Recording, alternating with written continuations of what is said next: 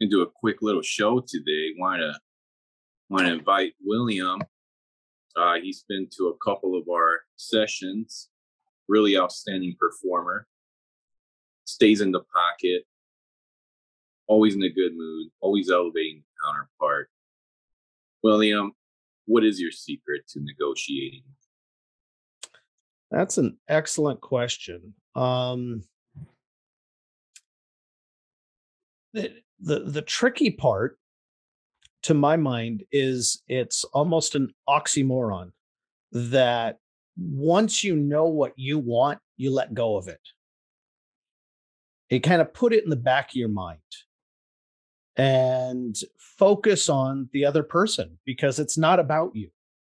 You know what you want, so you put it in the back of your head and it just kind of stays there. And then as soon as, that's your line in the sand or, not sure what to call it exactly, but that's your non-breakable. Other than that, you're just there to have a conversation and make it about the other person as much as possible. Oh, that's spot on. That's something Douglas and I wholeheartedly preach about. Yeah, when you want something, you're in negotiation, and paradoxically, you have to suspend that want, or else, as some people call it, you come off with like commission breath.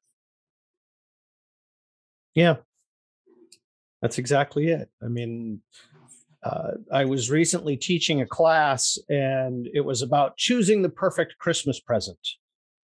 And I also alluded to this is the way to get a raise at work. This is the way to get anything from anyone, which is pay attention to the other person and stop making it about you. And it's really difficult to stop making it about you. Yeah, I mean, how do you tune into your counterpart's radio station? That's what a lot of people do out there is they'll jump in and try to present right away, elevator pitch right away. Me. Do you want me? Do you like me? And the person's like, I don't know. What do you think, Douglas, on these two big points? I think it is a challenge. I think the paradigm shift that it takes is not always easy. Again, and I'm the poster boy for this. I used to think I was a good listener until I started negotiation practice. So it really does take a discipline, I think is the right word. And after a while, the good news is once you start practicing it, it becomes much more natural. But my personal experience is a magnificent change in my career, because in networking groups, it was like my results were like astonishing based on active listening. Just go in and listen instead of, first thing, in a meetup, the first thing you do, hey, what have you got for me? What about me? What about me? And it's striking now when somebody comes in like that, it's like, oh, okay, well, good luck, sir, but I don't think that's going to work. And I'll say, over the time that I've known Doug, it's been a year or so, and his confidence, it's amazing how much his confidence, which again, it seems like an oxymoron. You're letting go of yourself, but your confidence is rising. That's right. But it's the honest truth. It's amazing the change in how it was when I first met you, it was almost combative. I think that's fair. I really do. And now with the confidence up and what you're doing and paying attention to the other person, it's just, wow. I totally get why you're succeeding the way you are. People have got to love speaking with you, and I know I always do. That's why we set up a weekly meeting, because you're an amazing guy to talk to and connect with. Well, thank you. And I weekly really meeting. Yeah. Oh, do go into this weekly meeting thing. Well, we connect on a weekly basis to check in with each other and share what's going on. It's just a safe place to, share our insights and frustrations and who we are, the things that are going on with us, a mutual admiration society, if you will. Co-coaching session, I like to say. I don't know, Yes. William. I hate to be the bad guy here. Why? What is it couldn't help about you that hates to be the bad guy? That could be in some insightful stuff there. Well, whenever you kept saying that, you kept shrugging your shoulders, removing that responsibility. I don't think you see Douglas as an equal. So just be honest. You're probably one of the most superior negotiators we've seen come in here, and your humbleness, I think, is you must put that ego in like a really locked tight box on your. What do you do at the evening to let go of that ego? See, and I go the other way, just to digress for a moment, and that's ask Doug. I mean, I'm not perfect. I screw up, and I value his input more than I can say. Douglas, is that true? Has William ever screwed up? Yeah, not. It's the challenge of running a business. I mean, it's not. I don't care how good you are at anything. It's hard out here for a pep. Can we say that? Can we say that on my podcast? It's just marketing and growing a business is a war, and so there are missteps. So from a negotiation standpoint, that's not really where the coaching comes in anyway. I think it's more the talking about how we're growing our businesses more than anything. Oh, okay. Man, that's fascinating. What kind of business, William, are you venturing into? If you don't mind us knowing and our 30 viewers. Well, I'm a concierge life coach, and I've been doing it for about 35 years. It's just been in the last year or so that I've been actively looking to grow my business. Before, it was almost a side thing. It wasn't, my career. And while I've done things like been a corporate executive and done sales, I owned a resort and marina. I mean, it was only a couple mil, but still I made it to that height. But I also lived on the street because that wasn't fulfilling me. And the only thing I found over the years that has been truly fulfilling is helping other people as a life coach. So I work with highly successful people, but I've got to disagree with Doug slightly that to me, that is part of negotiation, is understanding that it takes work. It takes effort. We're not going to be perfect at everything that we tackle, especially the first couple times. And when we own that and let go of it, it enables us to, again, let go, to go back to that oxymoron, to let go, to know this is our non-negotiable. This is it. I know where that is. So now I'm taking it away, or taking away the visual side of it, just to focus on who is in front of me. I think you're the first guest to have hit the nail right on the head. The purpose of the show is called the non-negotiable. I mean, the purpose being is that there should be things in life that's non-negotiable to your brain and your body. Things that you don't want to do and you must do. There's non-negotiables in people's life, whether they want to admit it or not. And also, it seems like for you, the non-negotiable is finding a path with a heart. Say that again, please. I missed it. For you, the non-negotiable is finding a path with a heart. Very well said. Very well said. I mean, I understand when Chris says, that the win-win is a bad thing. But to me, if the win is that the other person has a heart, and they don't feel raked over the coals for whatever the negotiation is, that is a win-win. I'm still not changing my non-negotiable. That is what it is. But I'm not trying to make the other person a loser in the negotiation. That is not, how can you lift them up? How can you make it as close to a win-win without giving up your non-negotiable, but as close to a win-win as possible. And are you married? No. With kids? No. Looking to adopt. I'm sorry? Getting married was non-negotiable, or not getting married?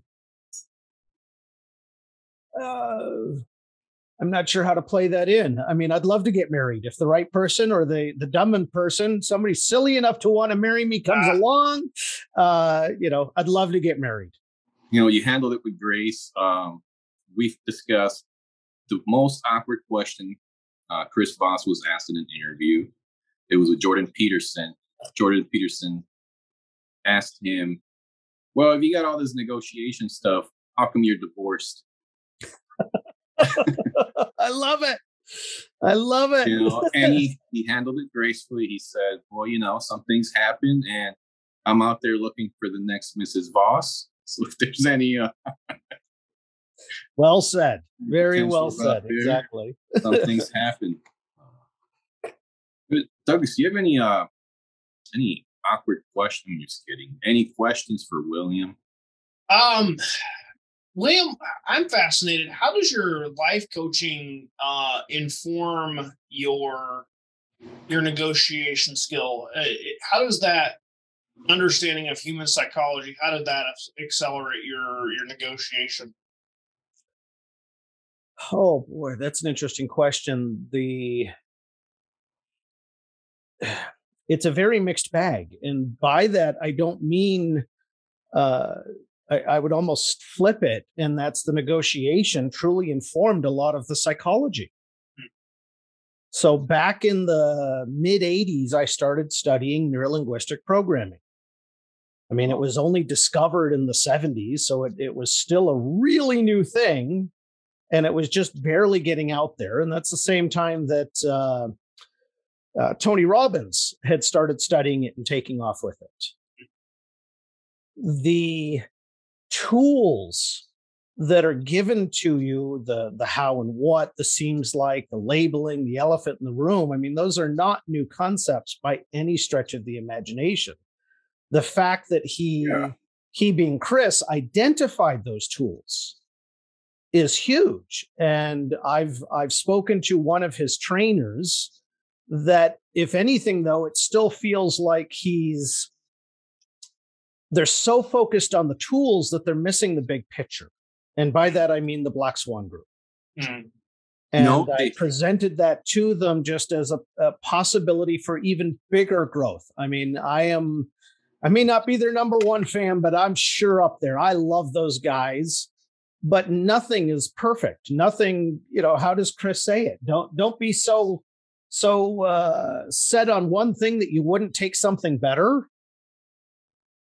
So could the Black Swan be even bigger and better? And the answer to me is yes. If they would focus on the dream more, focus on the bigger outcomes that negotiation gives you, instead of just providing tools. So you mentioned relationship and marriage. And would it be amazing to get along with your partner and have your kids listen a lot easier without any arguments? Well, here are the tools to accomplish that, i.e., labeling and elephants and letting go of yourself and how and what questions and asking for a no. And all of those things can be applied to a relationship, but they being the Black Swan Group, don't talk about that. They don't hit the bigger picture. They say, here are these tools and you can apply them to all these different things. Well, that's terrific. The challenge is we as humans love leaders. We love people that say, how can I use this tool? Where can I use this tool? Now I want to learn the tool. If, to use another example, I'm very against the public education system. 1 and 1 is 2 is all well and good. But if I can teach a young person that wants to be a carpenter, that they need to be able to figure out how to get the right angle, they're going to understand geometry so much better than forcing them to learn geometry without an application at the end. Now, people that come to the Black Swan group are brilliant because they know there's some way to apply it, but the Black Swan could grow even bigger if they started with a bigger vision, a dream, to share with the people and show how that could be applied. All of those tools could be applied to the dream that they have.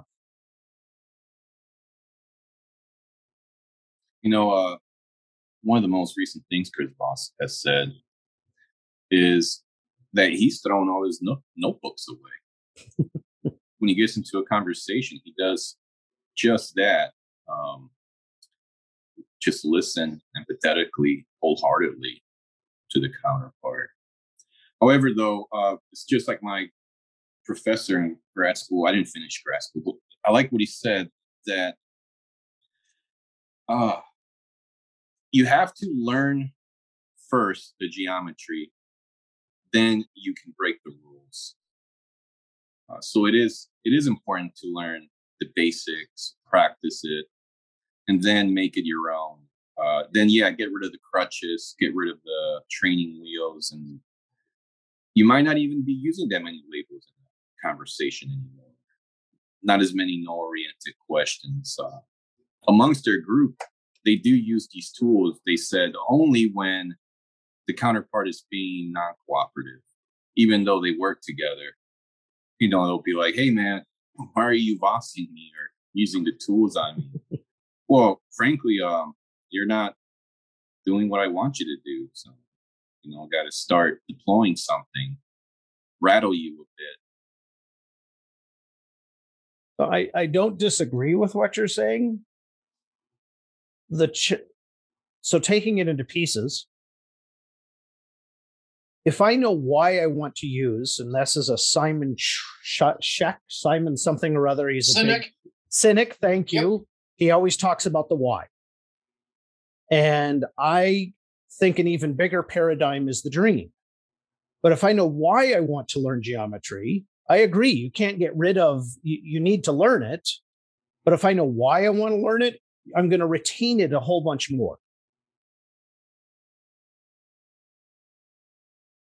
So that's an important aspect. And that's where I'm saying, even on a bigger stand, if I have a dream, if I have a vision that I can communicate to the people that I'm talking to, that I can enroll them, bring them into the vision, then when I start talking about the boring stuff, the 90-degree angle, the tools, the things that go into it, people are much more likely to retain that information because they have a dog in the fight, if you will. They are paying attention to what's going on because they know the application they want to use it.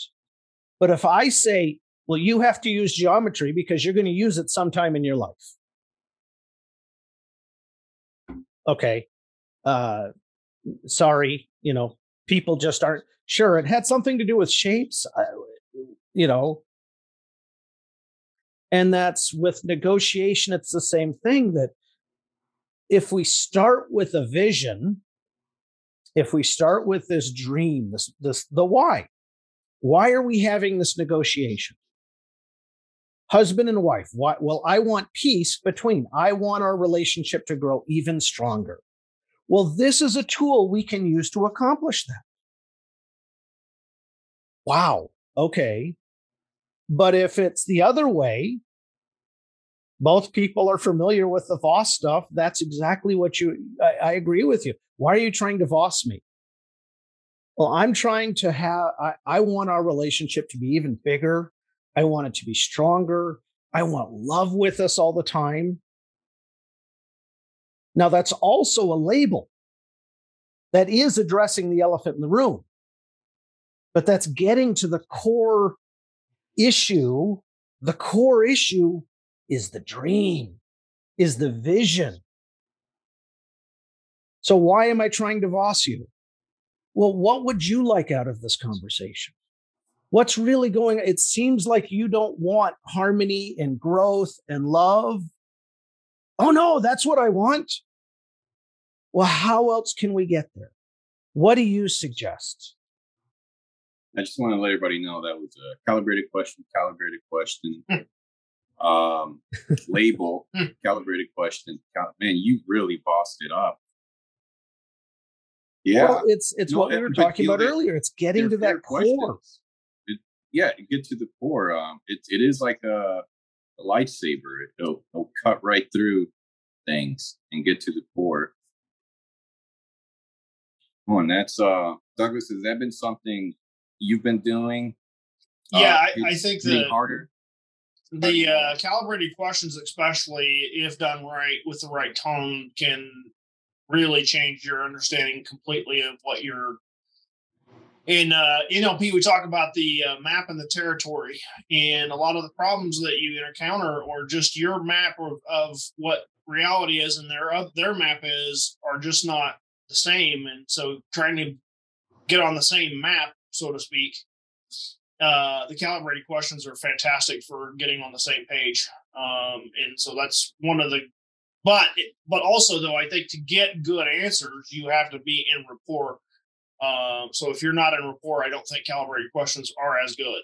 And William, I'd be fascinated what your take is on that. I agree. I mean, one of the basic things from NLP is matching states and then changing that state.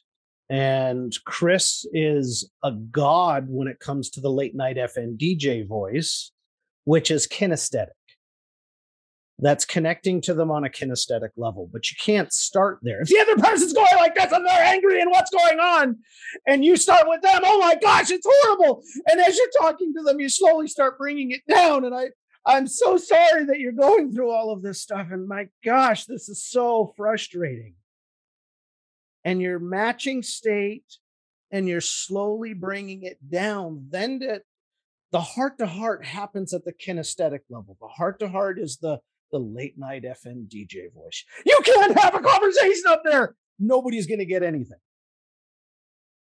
And that's establishing rapport. It's also leading. Again, being the leader is an important thing. Letting them be in charge, but you're still the leader.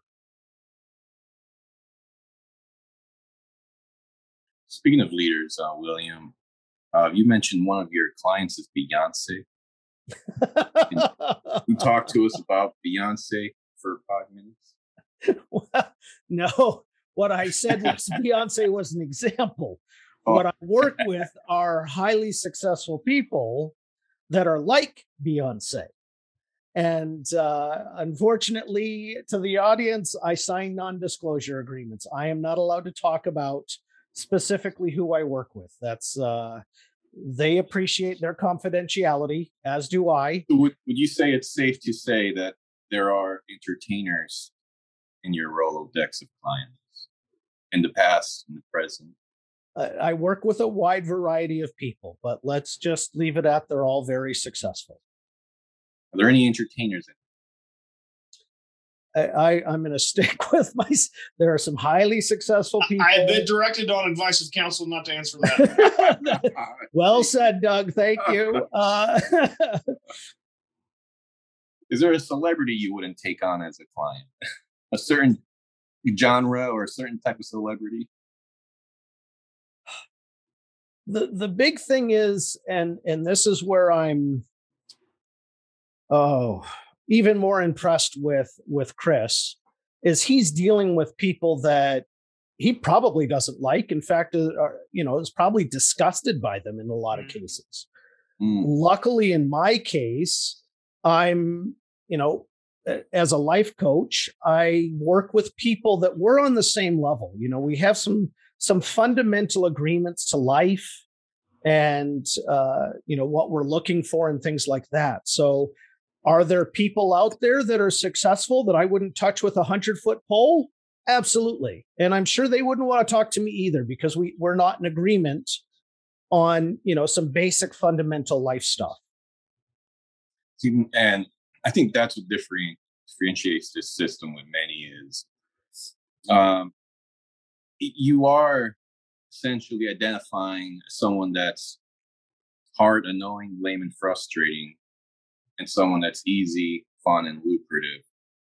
Yeah, you want to avoid those hard, annoying people because they'll suck you dry. They'll run you to the ground. Just a couple of them, and a lot of folks out there I know, especially in sales, it's a numbers game. Hey, if they raise their hand, they got a pulse. Take them on. The thing is, though, and this is again where I think Chris is truly the master, is on some level you are establishing rapport. You are tapping into what that other person is and what they're up to, even when they're a psychopath, even when they're sick in the head. But that's a level of self-knowledge and having that non-negotiable. This is who I am. Who I am is not a dog in this fight, if that makes sense. So that I can label and talk to this person with complete respect. And I'm suggesting I'm not that good at that. If I'm not on the same page, but truly, I do look for the good or something that I can connect with that person. Even if I don't agree with it, I'm still looking for that. Does that follow? Yeah, there's got to be symbiotic. Okay, yeah. Even if again you don't agree with them at all. Yeah, before we head out, yeah, that's I think one of the coolest things is that if you do have to connect with someone that's in a whole different mindset than you are, negotiators, yeah, they got to negotiate with that guy, with that grandpa holding his granddaughter hostage. Yeah, they don't like that he's doing that for sure. However, they're going there to connect. How come you're holding your granddaughter hostage? Her dad's a druggie, abuses her, and I'm dying, so I'm going to take her with me. No one can protect her, so I don't want the world to harm her. So now they connected. Wow, you're very protective. You care about her. You're dying. Would it be crazy if you release her to us? And that still blows my mind. That yeah, you don't have to be fake or even try to bring the person to your house for dinner. You can still get the thing done, and you leave the situation. Last impression's a lasting impression. Amen. Yes. So, well, we reached our 30-minute mark. Can you give us, if you have one on you, one of those elevator pitches? How can people find you, connect with you if they liked what they've heard and seen? LinkedIn is the best way to reach out to me. And the elevator pitch is I'm a concierge life coach. I work with highly successful people that want to find within themselves that the answers they're looking for. Good. Douglas, you got anything to add? Well, no, I just wanted to thank William for coming on and really getting a chance to dive deep into the genius behind his negotiation techniques. And thank you for coming on. Thank you. It's always a pleasure. Yeah, hey, I would like to get on those. I know you guys do once a week. I'd like to join in once a month, once a quarter. Well, we'll get Doug. If we ever get the schedule straight, we'll have to invite Daniel in. Absolutely. Yeah, absolutely. We'll get it done. Thank you so much, gentlemen. Have a wonderful weekend. You as well. And Merry Christmas. Merry Christmas, guys. That's right. Merry Christmas.